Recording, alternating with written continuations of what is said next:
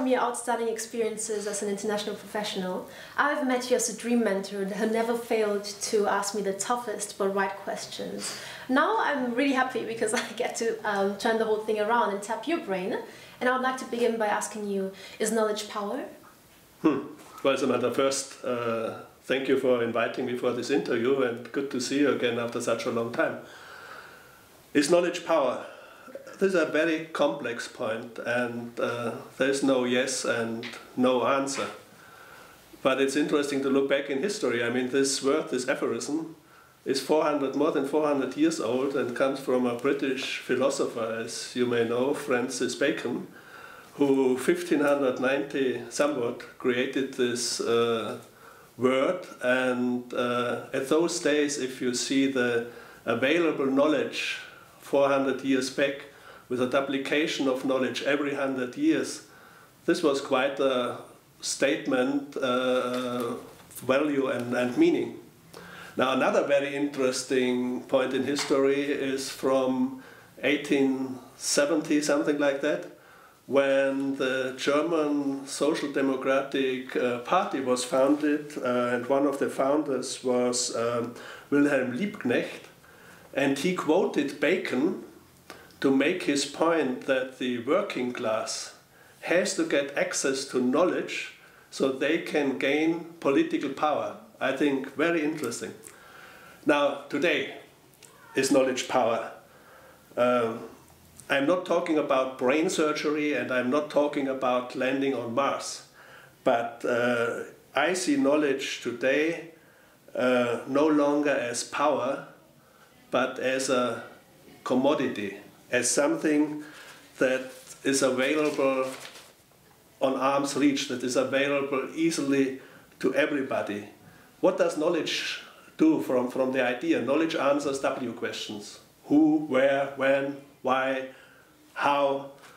And knowledge is consisting of facts and information.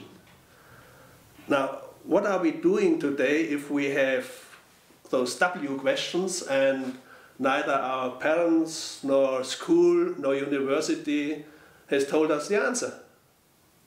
Everybody knows it today. Goes into the internet and Googles for the answer. So the knowledge is available in a box called a computer, called internet. I mean, what a life for Einstein. Einstein is quoted that he said, "Why should I memorize my telephone number if I can look it up in a phone book?" So, going with Einstein, why should I memorize anything if I can Google for it? So, knowledge became, as I said, a commodity. Knowledge became a basic good, like water, like sugar, like, in German we say Grundnahrungsmittel. I don't know how you translate that into English. Fair enough. So if knowledge is not power, what is power then? Well, again, power as knowledge needs a definition. Power is something different for everybody. For me, as you know me, for me is power the possibility to make a difference, the possibility to make a change, to have an impact. Different people have different meanings of life, and for me the meaning of life is to be able to make changes, to be able to influence, to be able to make a difference. If I can make a difference, I have the feeling I have power. As a student of economics, I have been infused with the idea that it is all about the answers and the solutions. Have I got it all wrong then? Well, if you can Google for the answers, if you can find your answers to the W questions in the net, the answers are easily available. What has changed in our complex world is to ask the right questions. So once you have the right question, you can find the answer. But if you have the wrong question, of course you get the wrong answer.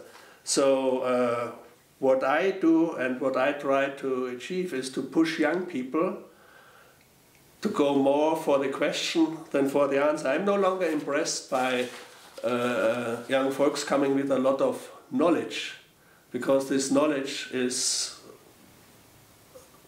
nothing changing. But if they have but I'm impressed by young people who ask the right question and getting from there to the right knowledge and getting the right tool then to translate that into power. So if questions and not the answers count, is knowledge worthless then? Well, no. As a toolbox, it creates value by being used in the right craft. Knowledge creates power if it's transformed into action. So to know something is worth nothing as long as it doesn't serve a purpose, does not create change, does not make an impact. And let me compare it to a hammer. It belongs into the hands of a skilled handyman. Knowledge belongs into the brains of professionals.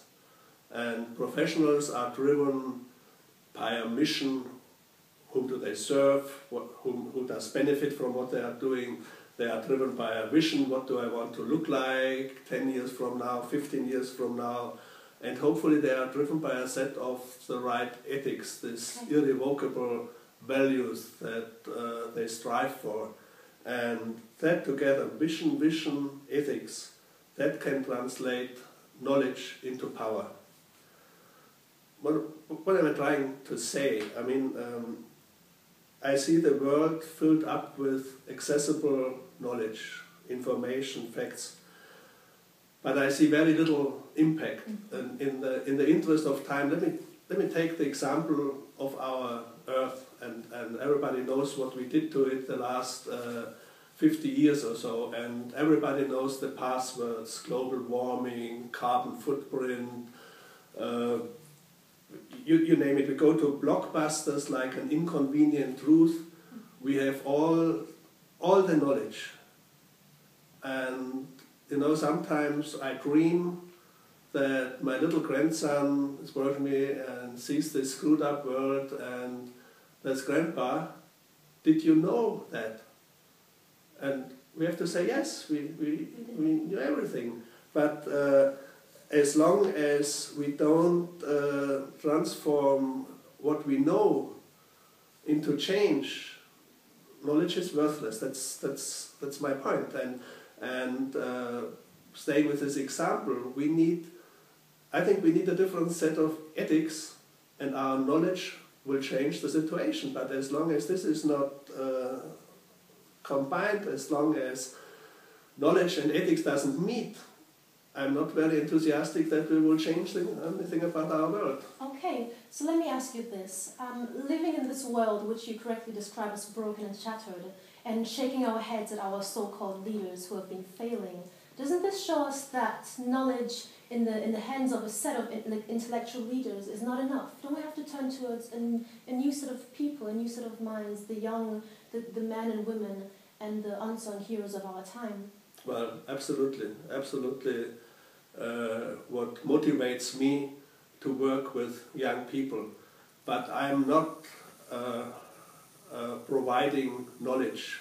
I don't know a lot about a lot of facts for what I'm about to achieve, but I foster the young people to be critical, ask critical questions, ask the right questions, and once they have the right question, I mean, talking with Forrest Gump, the right answers are in a box of chocolate. That's not the problem. The problem is to really get to the right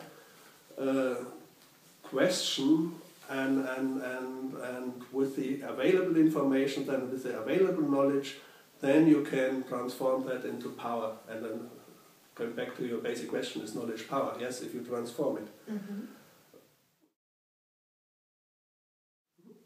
By the way, what you can see the last years in many countries around the world makes me very optimistic about the young generation.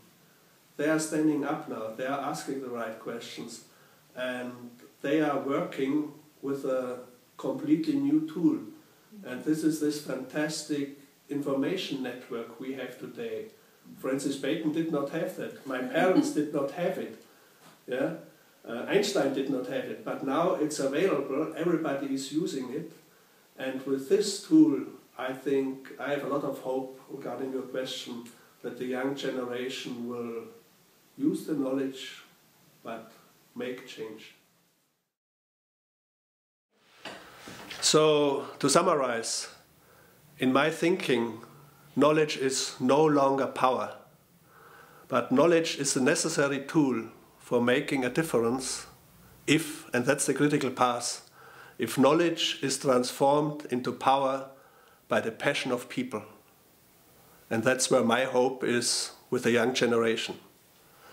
So I hope I could add a little piece to your puzzle you try to put together in your conference in London. I wish you good luck, and it was so good to see you again.